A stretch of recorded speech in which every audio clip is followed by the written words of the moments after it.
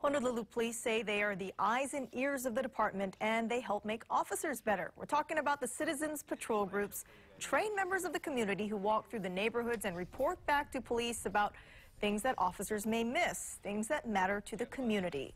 And they could use more help for sure. Bridget Namata follows up and tells us how you can join. Bridget.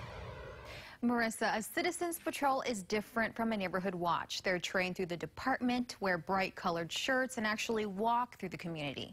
This type of law enforcement volunteer has been around since the 80s, and the department is always recruiting. Mildred Chieko Toyama is 92 years old. Years ago, someone convinced her to join a Citizens Patrol. I see this group coming every I don't know when, once a week, they're walking around. So, and one of the guys say, Mildred, why don't you join us? Okay, for exercise. Toyama tells me it became more than exercise. She enjoyed helping the community. Do you think it keeps the community safe doing what you do? And we're supposed to.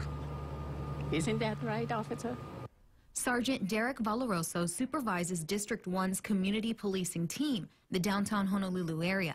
There are 51 citizens patrols in this district. He calls them the eyes and ears of the police department. Find them wearing bright yellow shirts. They help us to deter simple things that seem to be growing lately. So like what? I think, just any kind of problem they have, that's something that we don't have the time to look at. Like a simple issue, it could be there's not enough parking in the area because people are parking illegally. They can report that to us. We can research it. We can check out what's going on and what's wrong and what we can do about that. He says Citizens Patrols help shed light on things like uneven sidewalks, broken lights, and abandoned vehicles in the neighborhood. Citizens Patrols are needed. How can someone participate? So every district has a community policing team, and mainly, depending on the district, those are the people to contact so you can try and start one in your community. Valoroso says check HPD's website to find out how you can join. He tells me in his district, most of his citizen patrols are kapuna. It would be nice to have the younger view of what's going on in the community because, like I said, that generation views things differently than I do.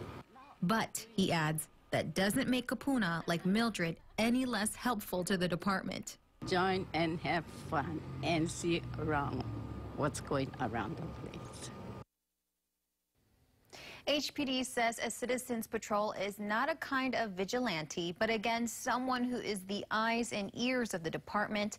We'll share more details on how to sign up on our website, KHON2.com. Bridget Namata, KHON2 News.